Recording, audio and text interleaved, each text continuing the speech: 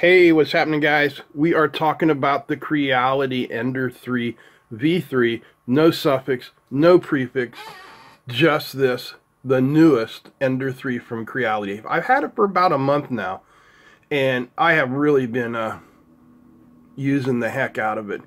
And it is on right now, and it is waiting for us. So let me show you a little project I've got here. So this will be kind of a review, kind of a project thing. So work with me here. We're coming around. There is a thing called ham clock. This is a Raspberry Pi driving a little 12-inch display. And you can see those little plastic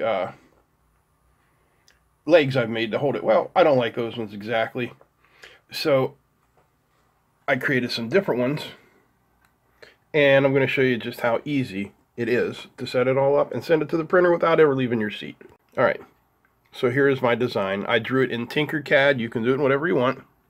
I've already exported it, so we're going to get out of here. This is the Creality print slicing software. File, open file, called ham clock stand. Just going to move it around here. And I want 2 of them, so we'll clone it. Clone it 1 time. And then, just so they're not completely goofy, I'm going to come over here, I'm going to select mirror, and we're going to mirror one. Boom, just like that. Now the patterns will all match up, you know what I mean. So we'll get them nice and close to each other. We're printing with PETG. This is a SaneSmart white PETG that SaneSmart sent me, along with the printer. So thank you, SaneSmart. And I click slice. Okay, so you see it's going to take 30 minutes to print these guys. Everything is pretty much ready to go. I can click LAN printing. Confirm I want to print this. Why, yes, I do. Choose the printer. Well, I only have the one printer. So there's my printer. Come down here to one-click printing. Boom. You can see it's uploading the file. And now if I send you over to the printer, you should be able to see. Oh, the screen is not on. Hang on.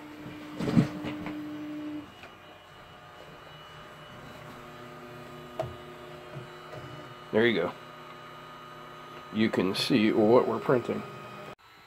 Okay, while it's getting ready to print, let's talk about the specs on this printer, because it is a very unique printer. Again, this is the Creality Ender 3 V3. No S-E-K-E-J-E-P-E-U-T, nothing. Ender 3 V3, this final form. It is a 600 millimeter per second high-speed all-metal build Core XZ with a dual gear drive extruder, 60-watt 300-degree hot end, hands-off auto leveling with an 8.66 by 8.66 by 9.84 bed size. It is 12 times faster than a regular ID3 style 3D printer. I mean, that's incredible. The new direct drive extruder kit has a bolster spring and a ball plunger for more than 1,000 hours of clog-free extrusion. Is that true? I don't know.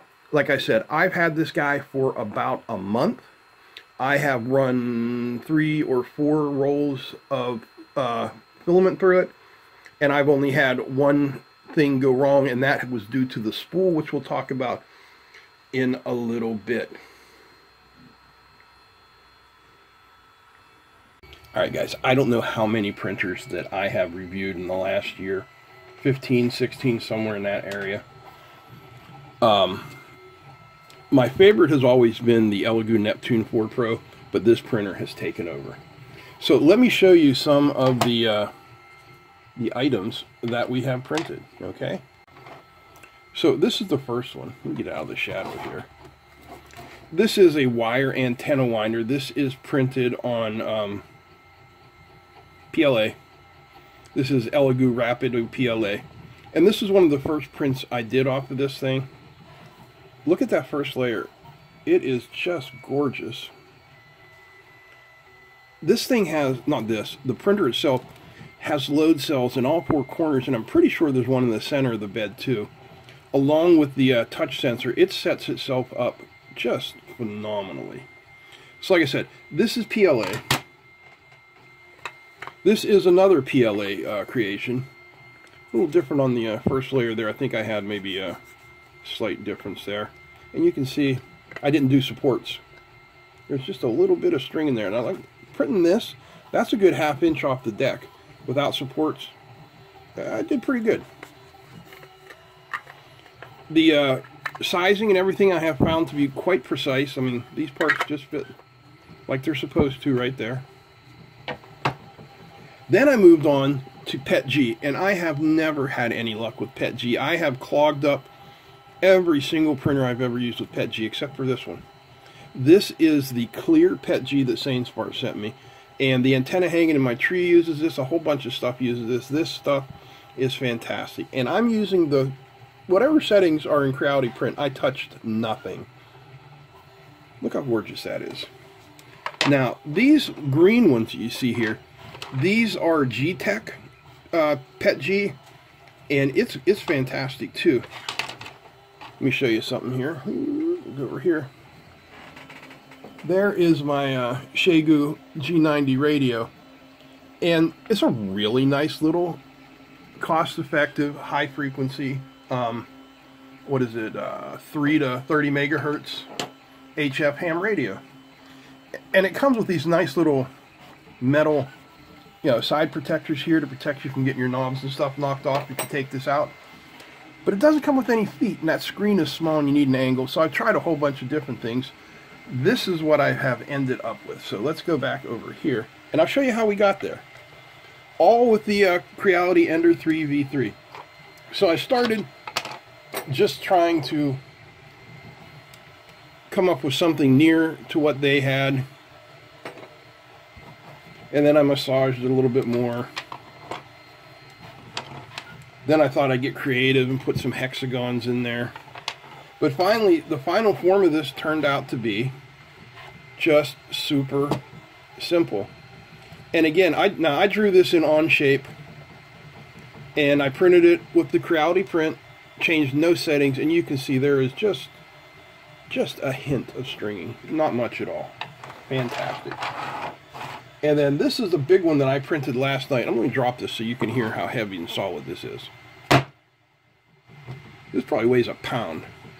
So this is going to be a vertical antenna mount for me. You can see the coax connector goes here. I've got screw holes here where you're going to put radials for the antenna, and then the entire thing is going to get coated. Well, not the entire thing, but the top of that deck is going to get coated in adhesive copper tape. And we'll have our connections. Look at this. Look at these first layers. This is what I want to show you guys. This printer is absolutely, hands down, the best first printer I've ever touched. You put this thing together with 4 screws. Let's go over and look at it. So, assembly, couple screws here, 4 screws here, there's 2 here, 2 come up underneath. Same thing on each side. This goofy spool holder just snaps on. The head is already assembled. You need to put this reverse Bowden tube in here and put a couple clips on. Slide that down on, make sure you set the voltage, and you're good to go. That's all there is to it. I mean, you got to plug in the wires, of course, but and it is ready to go. Now, like I said, this is the Core XZ. All right, all the printers that you have seen me use, with the exception of the Cheetah, that big giant white enclosed one, were what we call bed slingers. Just like this, the bed moves back and forth instead of up and down. And then that's your Y-axis, this is your X-axis, this is your Z or your Z-axis. So in the Core XY printers, like the Cheetah, the X-axis and the Y-axis are connected together, and the Z-axis moves up and down on its own. In the regular printers, the i3 style printers, nothing's connected together. Each axis has its own controls. Now, this being a Core XZ or XZ, the Y-axis, the bed axis, is on its own. The X-axis and the Z-axis are connected together, and they each share a motor on each side here. If I can get back there and show you where it's at. Yeah, there's the other motor. right down in there where those wires go. Now, it's all die-cast metal. It's beautiful. It's wonderful. I have had, like I said, I had one clog. Other than that, no problems whatsoever. This goofy spool holder, on the other hand, I don't like it.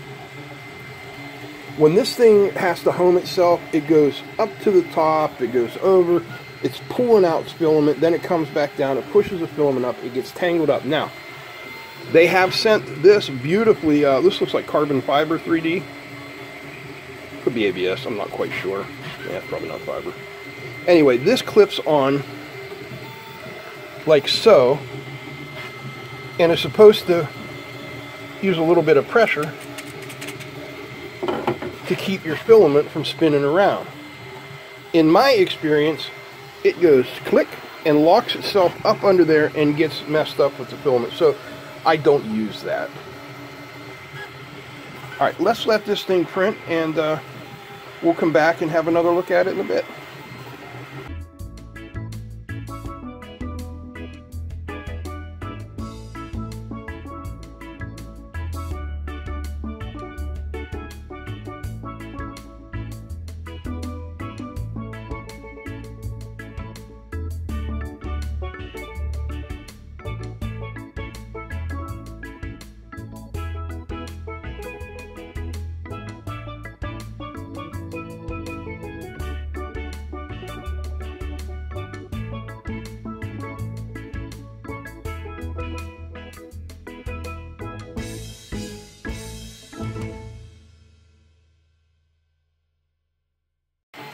I mean, is that thing fast and sweet and everything else, or what? Like I said, this has been, without a doubt, the easiest 3D printer I've ever used. It requires almost no user interaction whatsoever. You do need to keep the PEI plate clean. I use rubbing alcohol on a daily basis, and once a week or so I use Dawn dish soap. Nothing abrasive. Make sure your nuts and bolts are tight, especially anything that is handling the filament. So everything behind that silver Creality shield there, make sure they're all tight. If that filament can leak out, it will, and that will be an issue. Let me tell you, I know. I pulled a ball off of one, not this printer, but I pulled a ball of filament off a printer once. It must have been a 250 grams worth of PLA filament. And again, this goofy spool thing, they should have just stuck to keeping the spools on top. I don't know. I don't like this. Maybe I'll see if I can design something to put it on top. I don't know. Now, I know a lot of people will print in the dry box and have it sitting like that, so perhaps that's why they did it. But it's been so dry here in Ohio this winter, that just hasn't been a necessity at all. This thing ought to be about done. Yes, it says it has 0.00 minutes left. So we will watch it finish out its last line of print here. And that's it. You come down here, and in a second it'll say done once the head reaches its stop point. See, I mean, it's pulling it all the way up to the top, which pulled out, oh, I don't know, 24 to 30 inches of filament. So yeah, very cool. So guys, that's the Creality Ender 3 V3. All metal, Core XZ, 600 millimeters a second. 220 by 220 by 250 bed size 3D printer. I think if you're new into the 3D printer market, this is a fantastic entryway. I think if you're experienced in the 3D printer market, you will enjoy how easy this is to set up and use. I think Creality really hit one close to out of the ballpark on this, minus the goofy spool holder, but that's minor. So guys, I hope you enjoyed this on the Creality Ender 3 V3 3D printer, and if you did, give me a thumbs up. Feel free to comment, share, and don't forget to subscribe. Big thanks to all the patrons. Big thanks to you guys for watching. Big thanks to Sane Smart for sending this out, along with the excellent SaneSmart PETG GT3 filament. That's it. I'm out. Peace.